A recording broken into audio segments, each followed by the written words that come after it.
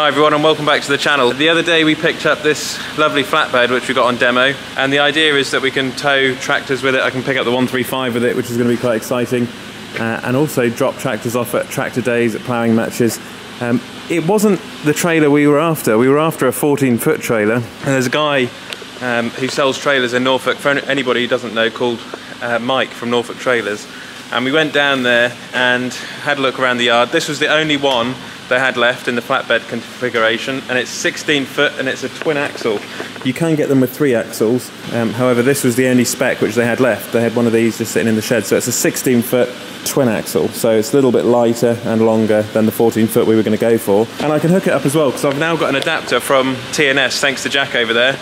So we'll try out the adapter, hook it up, put the lights on, and we'll finally be able to, well, depending on when Boris allows me to tow a trailer without going through all the paperwork, we'll be well away.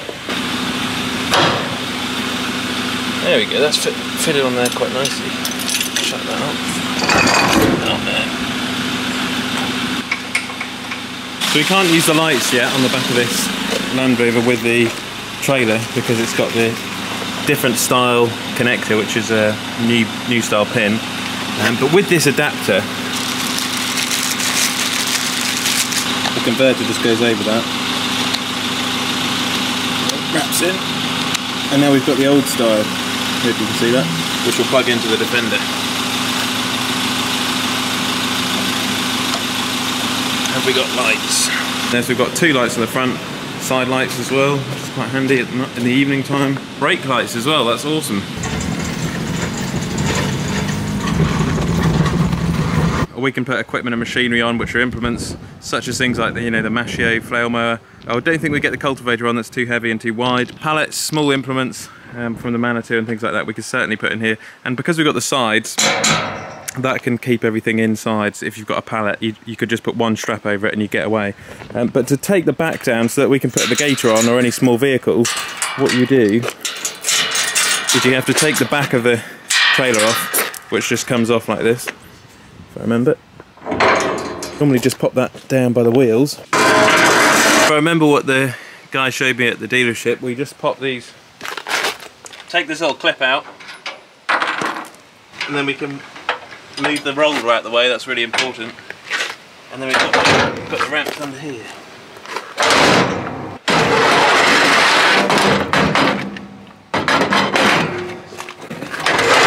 So doing this every time we go to a ploughing match, or taking the 135 out somewhere, is going to be, I want it to be as easy as possible, so that I can quickly get the ramps in and out.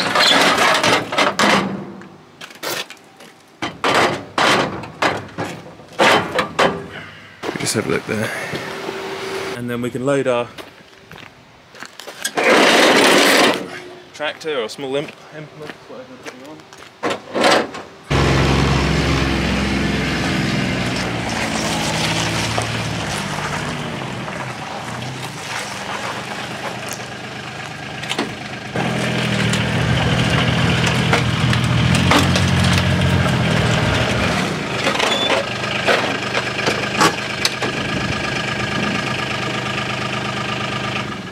Alright, and there we go, and it's on. So I really should have used those, as you can see just at the bottom, there are some stands which just stop when you're going up the trailer, up the ramp. They then act as a jack to stop the trailer going up, tipping up in the air and then lifting the Land Rover. But because this is only a small, light gator, it didn't make too much difference. If it was a tractor, I'd use the jacks, but the gator is only fairly, it's fairly light, only weighs best part of like 800 kilos, nearing on a ton, whereas the tractor, the 65, is nearly 2 ton, so then I put the jacks down.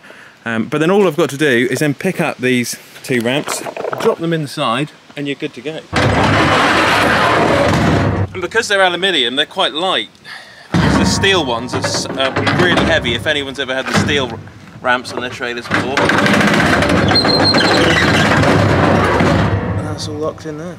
And then something we do, which is very important, is you bring down the mechanism, the roller mechanism, and you put this clip in between the mechanism, and then that stops the mechanism from going up and the ramps coming out on the main road, because that would be not ideal. So you have to make sure every time after you've loaded that you put that Jubilee clip on there. And there we are, that's that. the Gator's on board with the Defender. Funny thing is, it's got the length, this trailer, to put the Defender in the back as well, if I wanted to.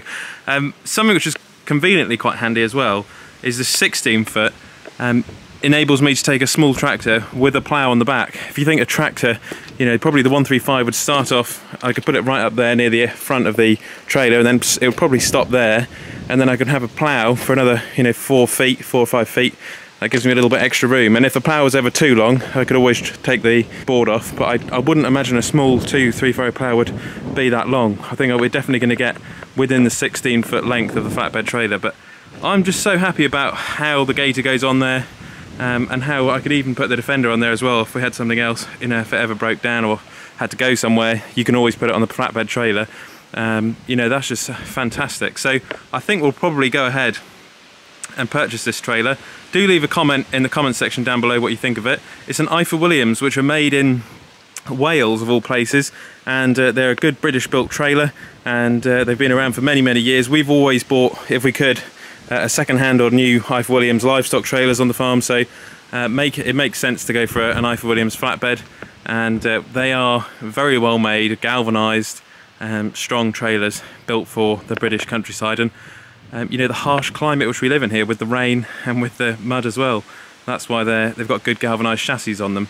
So, you know, I would sling a strap over this just to keep it on there. Another thing, probably, if I had as we brought back a 65 the other day, I put 2 straps on, one on the front and one on the rear on the set of tyres, and you don't actually have to take the sides off, because if you put a strap over the tyres, it will then come down and go down to the hooks, and it doesn't bend the sides in too badly, so you can get away with it as long as you put the straps over the tyres.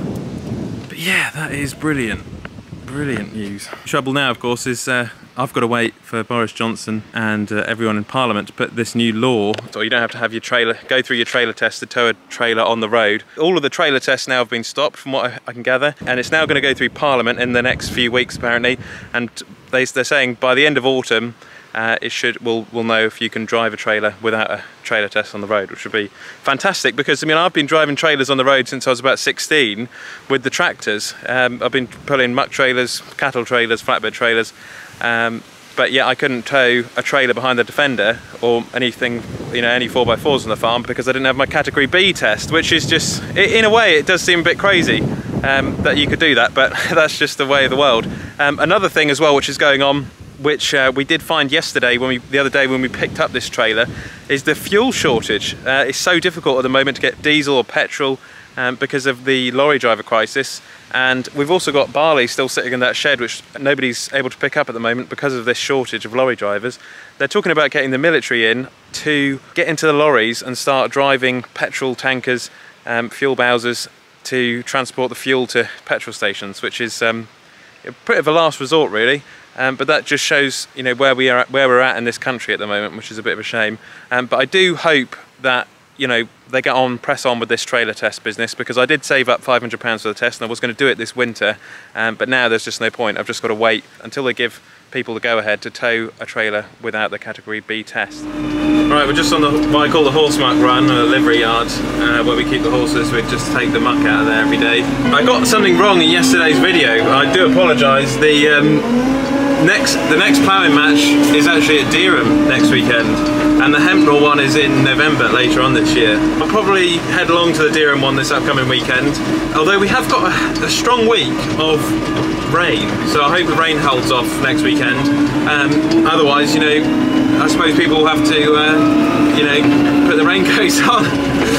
Or a good alternative is to whack out a tractor if you've got one with a cab on. That's not a bad idea.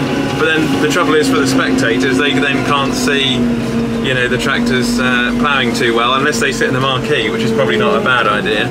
Yeah, so this is my little horse muck pile where I just pick up horse muck from other people and also muck from ourselves. I just put it in a heap. It'll be one of the piles we'll just whip to with a muck spreader later on. Well, it won't be this year because of all these new laws and stuff they're bringing in, but it will certainly be next year, February time, we do the muck spreading. So yeah, this is like my pocket money really. And a little bit of extra money from livery muck, if that makes sense, like horse yards and stuff like that. It's moulding down pretty well actually. I just push it up every now and then. I normally charge, depending on the distance, about 100 to 150 pounds for a good load of muck to clear it, load it, and take it out of the out of people's yards. And it's not a bad sideline. Yeah.